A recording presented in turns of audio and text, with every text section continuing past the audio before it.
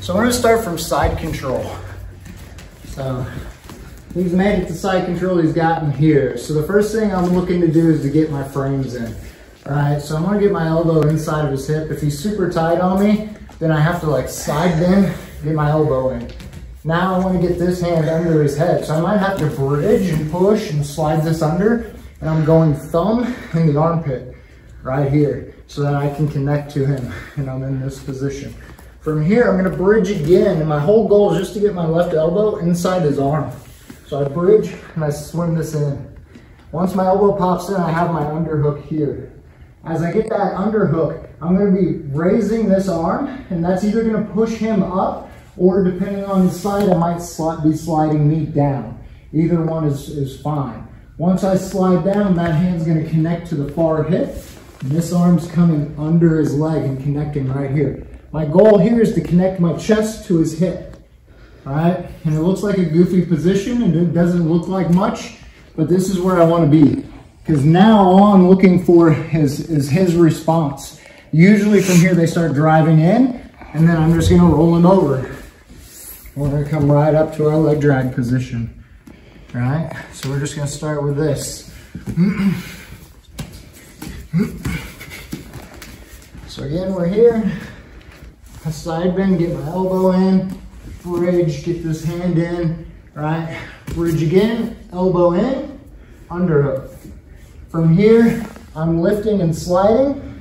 This arm's coming around the leg. This one comes around and tries to reach all the way around to the front of his hip if you can. Getting to there, and I connect my chest to his hips, right? So if he drives in, we roll him over. If he sits here and he doesn't do anything, I continue to come up and around the corner. Now that I'm up, all I'm gonna do is lift his knee. And it sits him on his hip. And we go to leg drag, right? So if he drives in, I just fall back to my back and roll him over. If he doesn't, then I just come up to my knees, lift his knee and sit him on his hip, right? And we go back to our leg drag position that we've been working on. So let's play with that. If you've been doing the leg drag stuff and you want to throw in any of the finishes from there, that's fine too. But let's work on just getting to that leg drag, right? Let's do it. 3, 2, 1.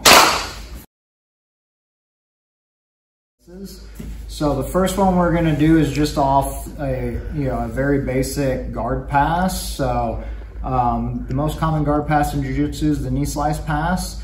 So as they're knee slicing, if I can just simply tuck my arm and get under and get control and get the underhook, like I'm back in the same situation, right? So if Jesus starts stepping in and starts hitting his knee slice, right? If I just stay tight to where I've got my underhook here when I want it, right? I don't want to dig it right away because he's just going to pummel back to his own underhook, right? So I'm just going to keep this tight. And as he continues to work his knee slice, I'm just trying to get this elbow inside his knee, all right? And then now I can bump him in the butt and I'm right back here.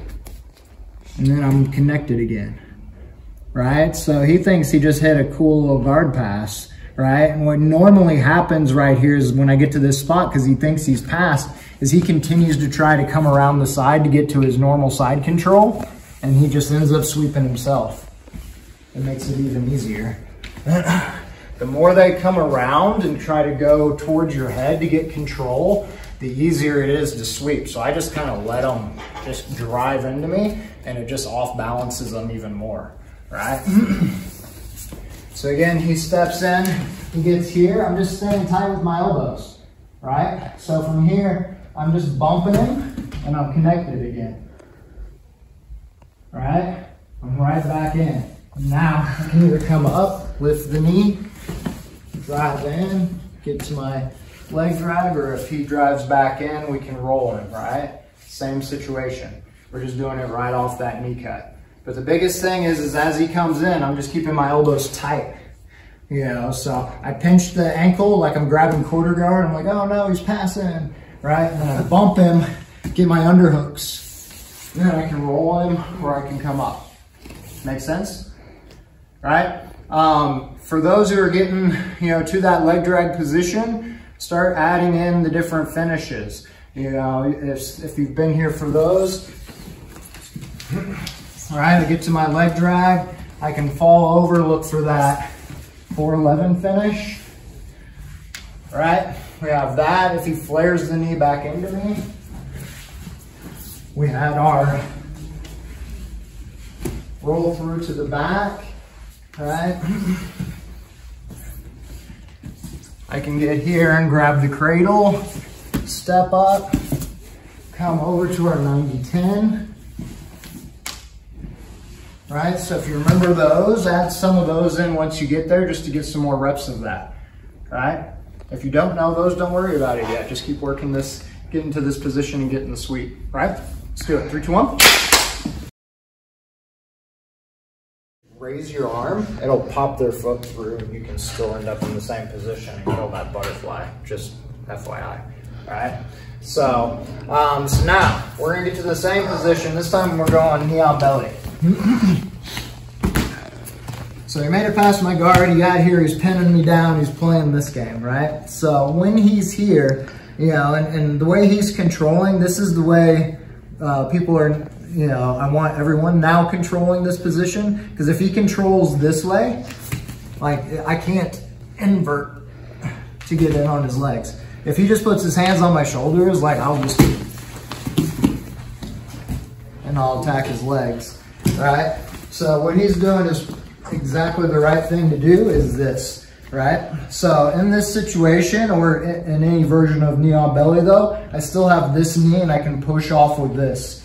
Right? So I want to knee him and push him up as this arm is sliding in.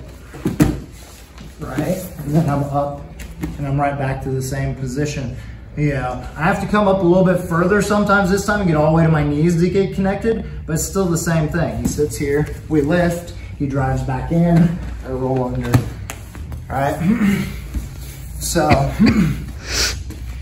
yeah, so again, we're here. I'm just bumping him. I want to try to get him to put his hands on the mat is my goal, right? Like if I can get to there, that's perfect, right? And then I'm coming underneath, grabbing the hip, coming out, right? And I'm right back to the same spot. You know, and at any point, if he doesn't get this whizzer, you're on the back, right? That whizzer is what stops you from just coming up and taking his back, but that means he just took his post away. So once he takes that post away, that allows me to roll under and come right back in. Does that make sense? Yeah? You see it again? Yes. Yeah. All right, so we're here. So I'm just bumping him. This arm's coming under. Right? Now I'm just scooting my body out and I'm pushing to get to here again. Right? And then we're back in. I can roll through, or I can come all the way up and around. All right, let's do it. 3, 2, 1. Is when they do the little fancy step across to your hip pass. You know what I'm talking about? Where you start walking and then you cut back and just step across. They do this pass, right? Yeah.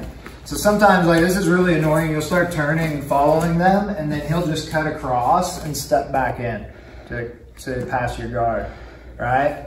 So, like, I could, you know, just fall and wait for him to go to knee on belly and then do the same thing we were just doing. But I'm already sitting up here when we land, right? So I could just come up and connect to him right away, right? And then now, since he's standing, I lift the leg and we sit him down. And we go back into our leg drag, right? So again, we're here, I'm playing this game. He steps across, I come up and connect. Stand up, kick his leg out, and we go right to our leg drag. Right? Cool. One more time. Yeah. And we're here, step across, come up, right back in. Do you have to stand all the way up? Could you use your knee to kind of judo set him down, like judo throw him down, instead of picking him up and, like, you're already kind of right there, you could just kind of take him over your knee? I don't know. Once I stand up with him? No, before you stand all the way up. Yeah, it's rolling. Yeah, like kind of just take them and roll them over your knee. Here? Like right there. And Yeah. then dive back underneath? No. Backwards that way. Can you get... Like straighten your leg. Yeah. Yeah. Without coming all the way up. Like Good. Okay. Yeah. Since he's standing and he's based on both legs, right? If he's here and he's based on both legs, it's it's a little harder to push and drive and try to hit all this. Okay. Because if I try to sit him back, he just leans forward, right? Because he's based. Right. If I take him off his base, now it's a little easier to sit him down, right? Could you also just front roll forward there over your right shoulder? I could. So we could go.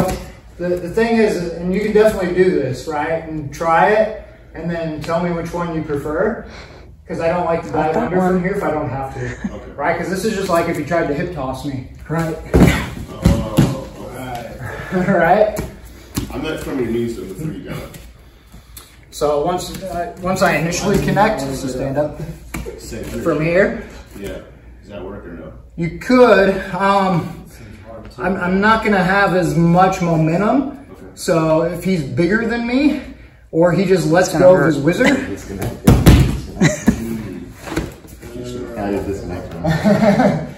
Right? So this is why anytime like he's based on both legs, if I can get him off a leg, it's going to make it a lot easier, right?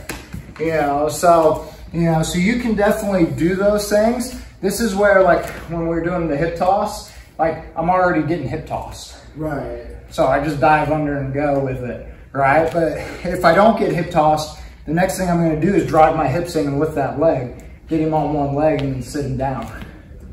Make sense? Cool. Can you see it again? Or are we good? I don't think so. Okay, let's do it. 3, 2, 1. To get to this trip position, right? So once I get up and get here, if you can't shoot your hips in and make them light to sit them down, if they're too big, like it's Solomon, or they're way taller, way bigger, way stronger, you're just like, this isn't working, then you just reach up and grab this far shoulder, block the foot, right? And then I'm gonna try to feed his own knee to his face. Spin. Right? And we end up in the same spot. So it's one of those, like, you can play it either way. I can try to shoot in. If I can lift him, cool. I just kick the leg out, sit him down. If for some reason I can't lift him, then I grab the shoulder, block the foot, and then I spin him and take him down. So either way, I can get it. And I can go back and forth. Like Eli was trying to get Nell and he was hopping over the foot. So if he hops over the foot, shoot your hips in, kick the foot out, right? So you can just go back and forth with them depending on how they're defending, right? Cool. Any questions over anything we did? No? Cool. So this is a position that it seems really funky and it seems like it wouldn't give you a lot of options, but and it feels like you're giving up position, but you're not, because you're gaining control of their hips. And since I have control of their hips, I move them. So you can look for this from a lot of different spots. Like I said, we didn't go over the most basic probably place that everyone gets to this, which is playing the lockdown game and coming up to dogfight and then catching it when they heavy wizard and rolling underneath. So if you know what that is, that's another spot you can get to this. But I wanted to use this in conjunction with just dealing with guard passing and all of that situation. Because these are, common situations you're going to deal with. Them either passing, getting past, going knee on belly, all of this stuff. If I can just get right back to that position and create the sweep off of it, then no harm, no foul, right? I'm back on top and I'm in control of the match again, right? Cool. All right, let's get a picture.